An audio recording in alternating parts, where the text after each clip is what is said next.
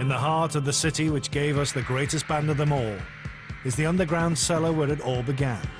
There are places I remember all my life, though some have changed. It was a sweaty place, you know, but that's what rock and roll was about in those days. You know, that's why we loved it.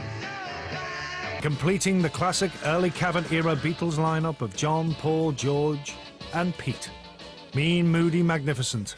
Pete Best. He was moody, he didn't speak, he didn't ever say anything. But just shy, wasn't he? Yeah. Shy. He sort of looked down under his eyes at you and always lovely. Yeah.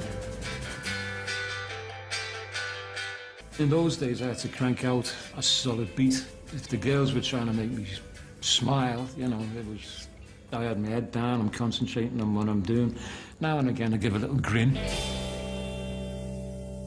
A special bond was formed between the four Beatles and the teenagers paying to see them. And from early 1962, with an ambitious new manager at the helm, life for the Beatles started to change in more ways than one. When you look back, they were nice suits. They weren't the glitzy gold army things that, you know, people were wearing. They were dark blue, mohair, nice cut on them, you know, white shirts, black ties. So, yeah, we looked dapper.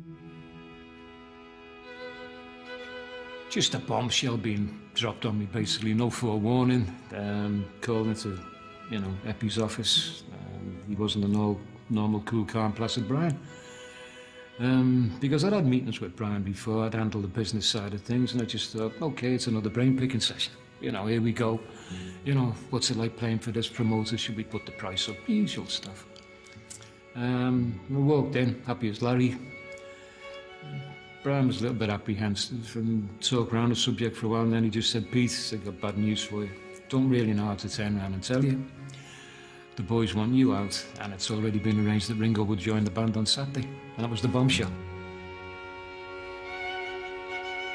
After 2 years and more than 1,000 shows in Hamburg and Liverpool, Pete Best was out, and Ringo Starr from Rory Storm and the Hurricanes was in.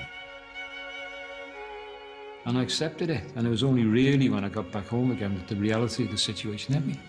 Good God, I'm no longer with the band. As to the reason why, there are many well-worn theories, from jealousy of Pete's female following, to his not adopting the Beatles' haircut, to his quietness on stage. There's that many conspiracy theories over it.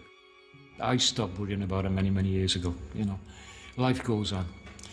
If you keep looking back over your shoulder all the time, then you know, you will end up bitter and twisted, but there's more to life than that, you know. Yeah, it happened, but take it on the chin and get on with your life.